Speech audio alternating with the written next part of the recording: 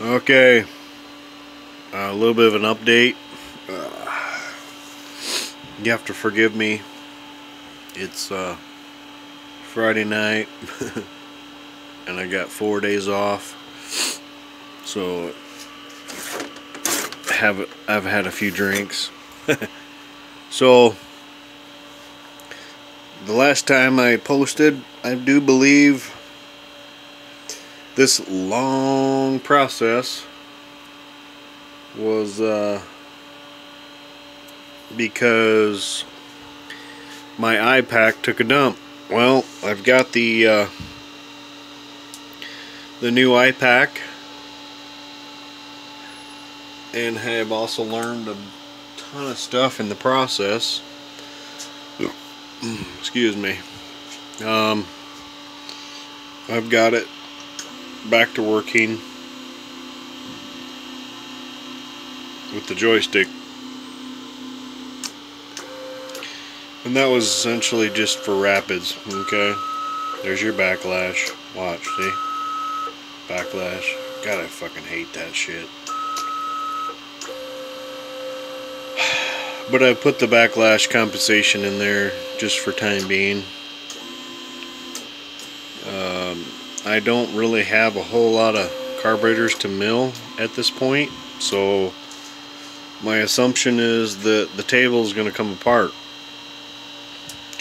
What I think is really cool is the fact that, oh my god, look at, dude, that that floor is clean. Holy shit. Yeah, it's stained over here, but dude, there's no chips. So yeah, just the fact that I put this here, I'm like, that is badass. Because I was milling a carburetor body for the choke horn, and all the chips were back here. That was the goal, among other things. So I've got, what's so cool is I've got all my buttons assigned.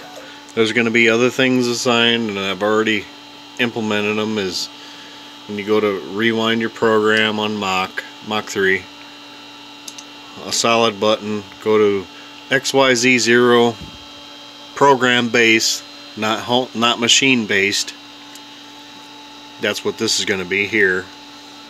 Feed rate up and down, but you know, some of the screen sets that I've figured out, I've also realized a lot of this stuff really isn't necessary due to the fact that I have a touchscreen.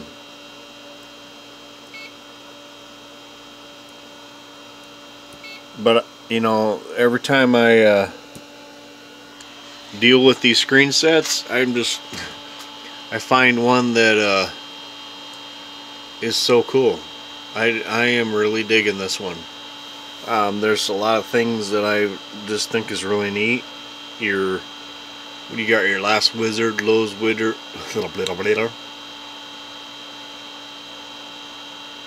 conversational. I have yet to do that. I don't know what that is, but we're gonna figure it out.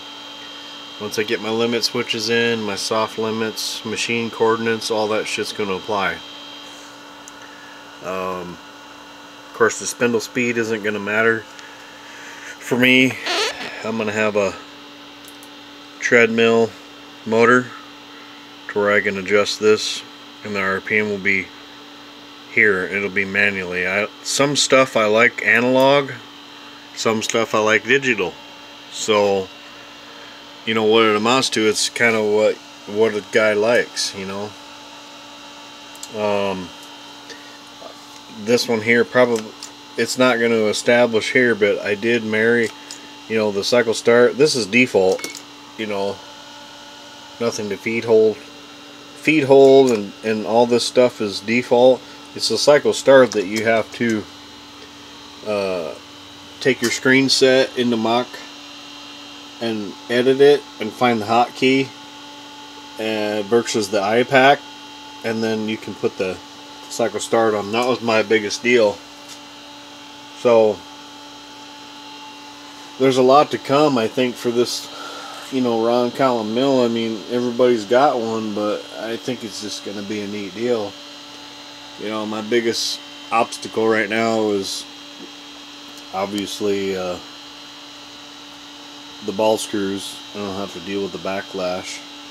And then also, once that comes apart, what's going to happen is I'm going to do a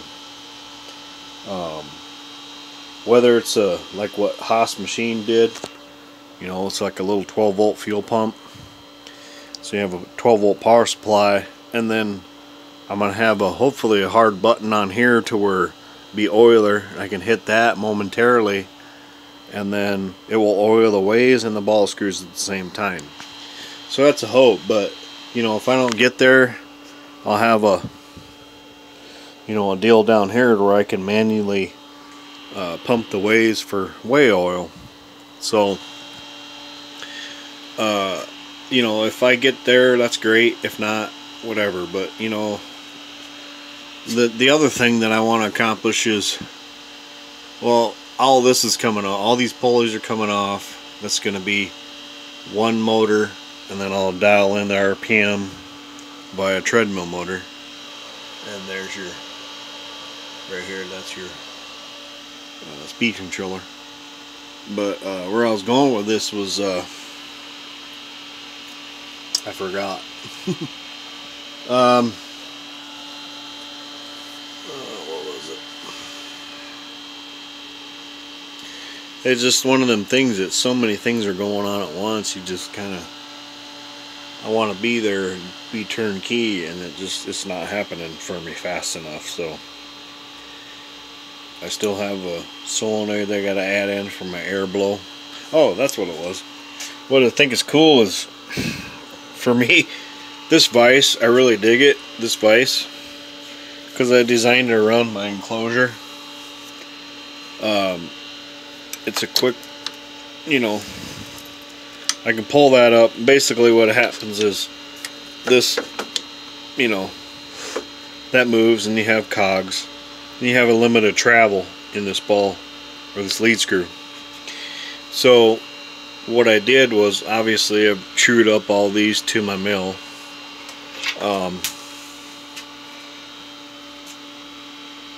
I thought at one time I was going to get a Kurt vise, but the foot pattern of those aren't going to really work. So I got the speed handle off eBay. It's a Shars for, it was like 19 bucks.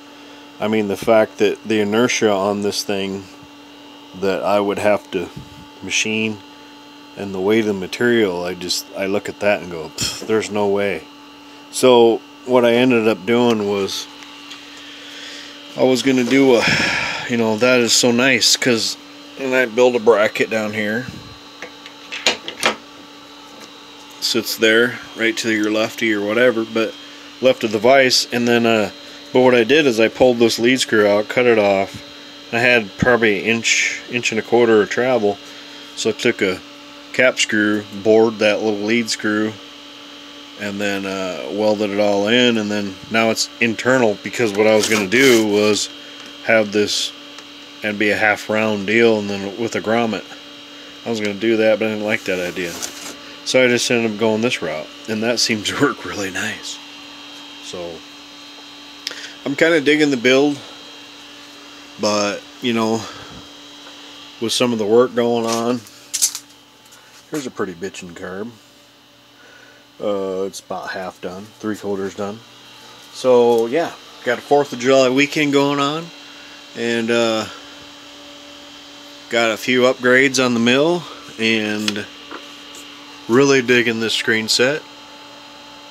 I love it. I've got about 10 screen sets to try out, but I'm thinking that's going to be my one, and I'm going to edit accordingly. Another little doozy that I got is my Z setter for my tooling.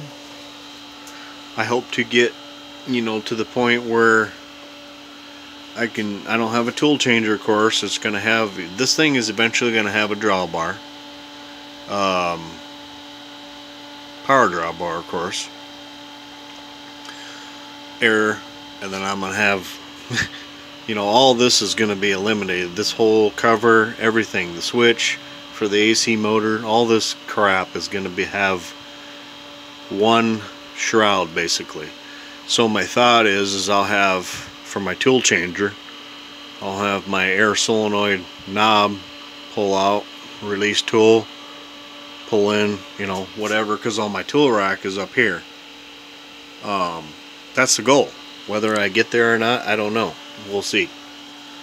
So I guess the rundown is the success of my iPack purchase, because the old PS2 style hookup seemed to take a dump, and I bought another one which is up to date. But what I'm facing now is, right now, is on this round column. We all know that the round column is kind of limited in the fact that, you know, your workpiece you have, say from, you know, if you offset your tools here from 0, I got roughly 6 inches, okay? Which is not really a big issue, to be quite honest, but what I'm running into now is I'm trying to find on YouTube the bracketry on all the other axes. That's no big deal. I can build brackets for home and limit. But what I'm trying to find is, I'm going to home it in the positive direction on the Z, and then I'll limit on the negative direction.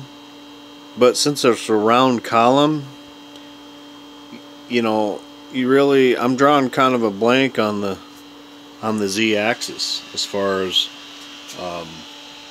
home switches. So if there's anybody out there, maybe post and maybe kind of direct me in the right direction.